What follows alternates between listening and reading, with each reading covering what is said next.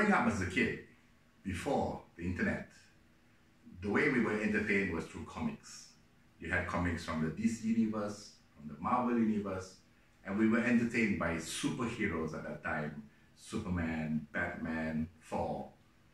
And if you notice, all of these superheroes had something in common. Superheroes always wore capes. But post DC, Justice League, post Marvel, and the Avengers, there's a new superhero in the world. And this new superhero doesn't wear capes. Instead, this new superhero wears a mask, carries hand sanitizers, and his superpower is staying at home.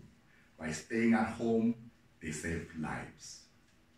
Ladies and gentlemen, the new evil enemy that this new superhero is facing is not somebody like the Joker or the Mr. Freeze.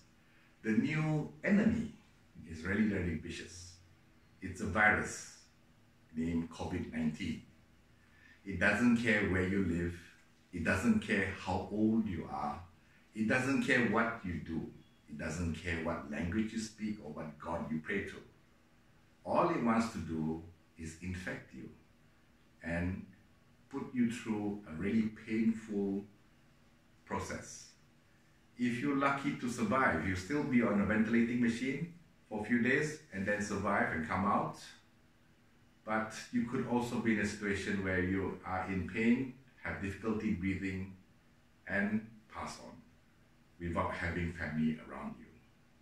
And the superheroes that are facing this are frontliners in hospital, the doctors and nurses, and they are wearing masks, hand sanitizers, and other things. But they have one thing they can't do: staying at home, because they have to help others.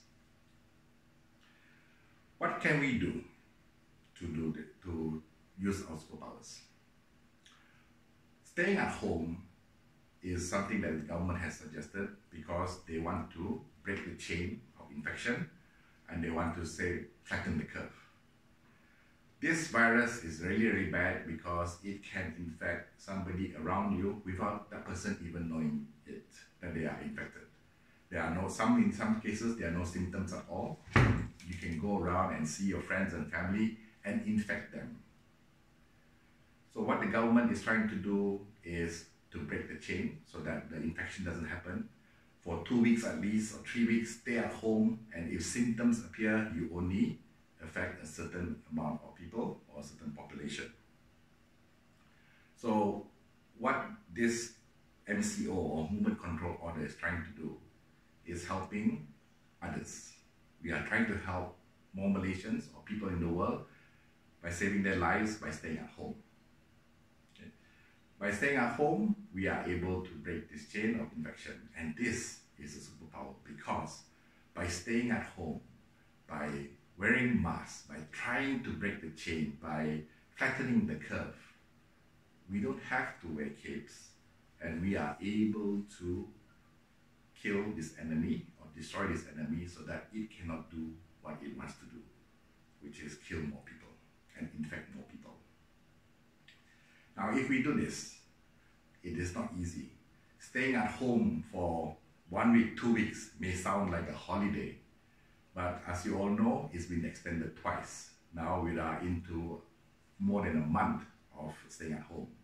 It can be challenging being around people that you love 24/7 with no privacy of your own sometimes. It can be stressful, and in some situations it has been dangerous for people that live in an abusive household. So staying at home, although sounds like it's nothing much, something comfortable, a vacation, can also be dangerous for some people. It can be stressful. It can also cause us to start wondering what to do or what to do when we wake up. It can cause depression. It can cause us to feel that we have no purpose in life. So although that this is a superpower that we're using it, as they said to Spider-Man, sometimes with great power comes great responsibility.